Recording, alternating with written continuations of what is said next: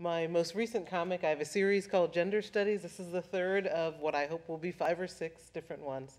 And this one, they're autobiographical stories of my adventures in gender, and this is called Child's Play.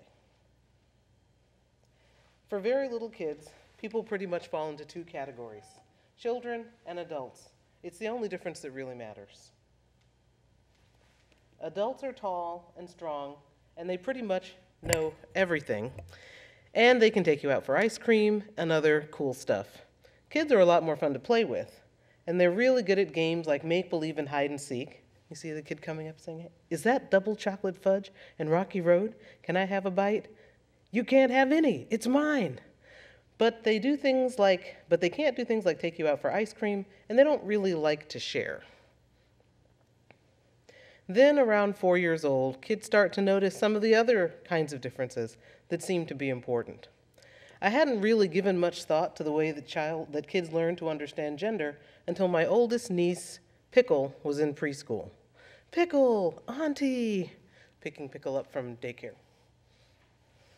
That's when, seemingly overnight, Pickle and her classmates became aware that for a lot of people, in a lot of different ways, the difference between boys and girls really matters a lot.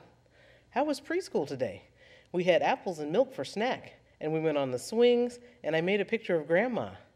And knowing which person is what is the most important thing of all. And Jacob wanted to play trucks, but Chloe said Jacob's a girl, so he should play dolls. But Jacob said he's a boy, like our new classroom helper, Mary Ann. When adults ask about gender, they never ask directly, and it usually feels like an insult. And so here in line at the grocery store, is the cashier a man or a woman or what? He, she, or it? And then I'm thinking, I'm wearing a tie. If I speak up, will they turn on me? Am I a jerk for worrying about myself? But when my niece and her friends asked, it felt less like judgment and more like a fact-finding mission. "Auntie, are you sure you're a girl?" "Yep, I'm pretty sure." "Then why do you have short hair? And why do you dress like a boy? And why do you act like a boy?" Can I change my answer to your first question? Like all good investigators, Pickle and her classmates sometimes drew on previously gathered intelligence. So there's me, shopper who looks a lot like her dad, and then 3-year-old who met my dad at preschool visiting day. They sometimes reach some interesting conclusions. "Are you Pickle's grandpa?" This actually happened. And sometimes they called in expert witnesses, like my fabulous partner. "Sandy, is Auntie really a girl?" "Well, Pickle, what do you think?" "Auntie has short hair like a boy." "Well, Pickle, I have short hair too. Do you think I'm a boy?" Whoa, mind blown. Pickle's a lot older now, but talking to all those preschoolers about boys and girls and who is whom made clear to me that when it comes to talking about gender, adults could learn a lot from little kids. Waiting for Pickle at swim class. "You look a lot like my cousin. She's a boy too." Dropping Pickle at ballet. "Are ladies supposed to wear sweaters like that?" Or taking Pickle to the park. "You're the shortest man I have ever seen in my whole life." For one thing, kids seem to instinctively understand that sexes and genders don't always align. "We'll have a small chicken burrito, 2 carnitas tacos, and a chocolate milk. Will that be for here or to go?"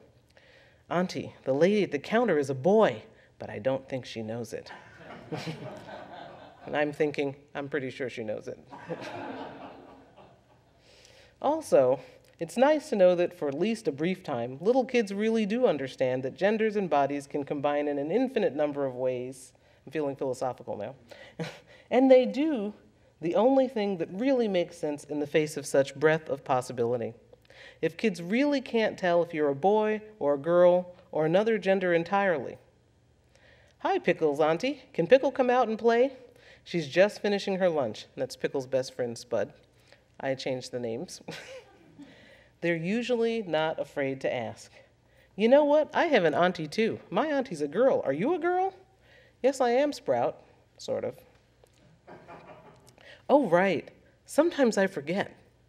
"That's okay, Sprout. Sometimes I forget too." Thanks.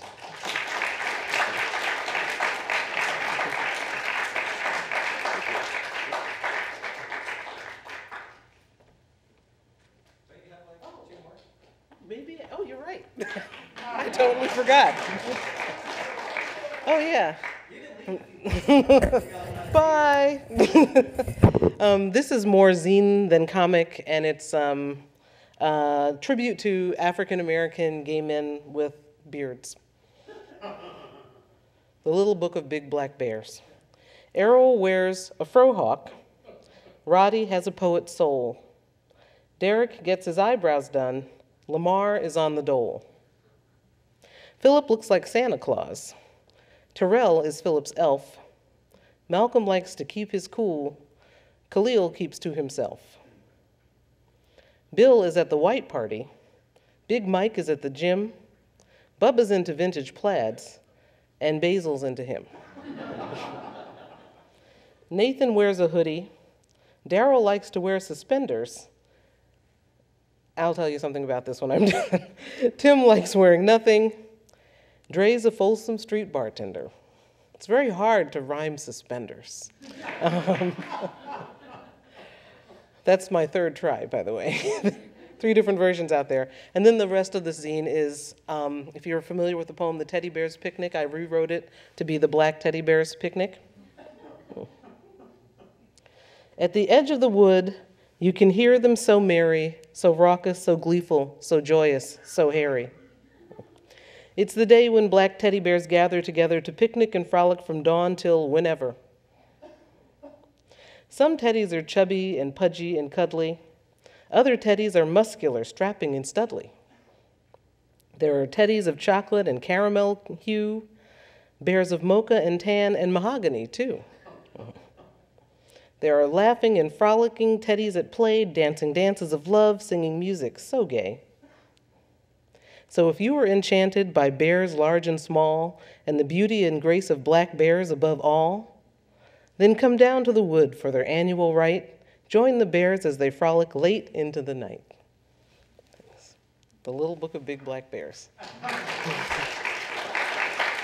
See you at Zine Fest. Thank you.